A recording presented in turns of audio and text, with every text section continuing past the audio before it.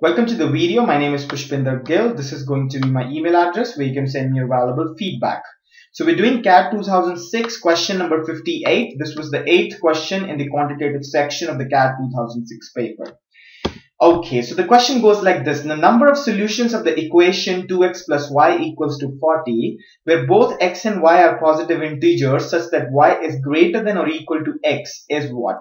So we have to find the number of positive solutions for this. So in this question, what you have to do is you just have to start the question, and the pattern will start emerging there self only. So since they are positive integers, they cannot take the values, negative values, so they cannot be equal to 0 as well. So I'm going to start with x equal to 1. Why I'm starting with x equal to 1 is that because this is what will define the equation for me, because it's 2x. Always start with a number which has a number multiplied with it, a greater number multiplied with it.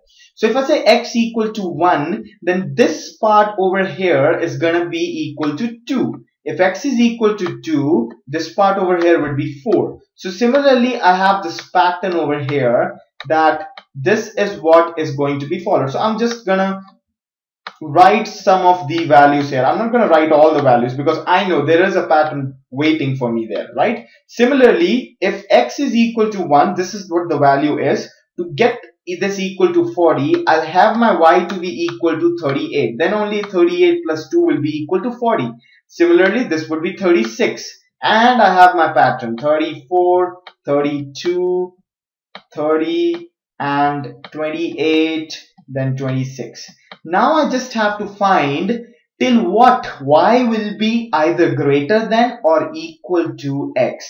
So if I keep extending the pattern here, I'll keep getting this number, and similarly if I keep extending the pattern here, I'll keep getting these numbers, right? So this would be 8, this would be 9, and this would be 10.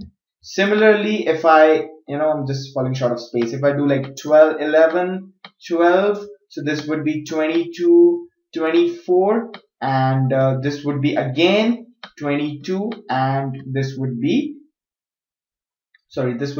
16, 18, 20, 22, 24, this would be 20, this would be 18, and this would be 16, right?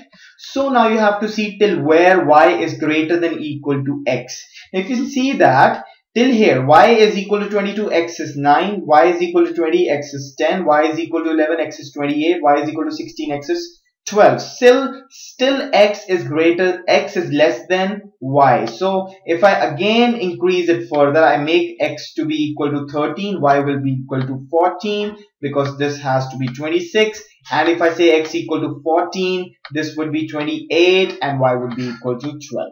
So at this point, x becomes greater than y. That means for all the above values, x is less than y, or y is greater than equal to x as specified in the condition there. So just count the values 1, 2, 3, 4, 5, 6, 7, 8, 9, 10, 11, 12, 13. So 13 is my answer, right?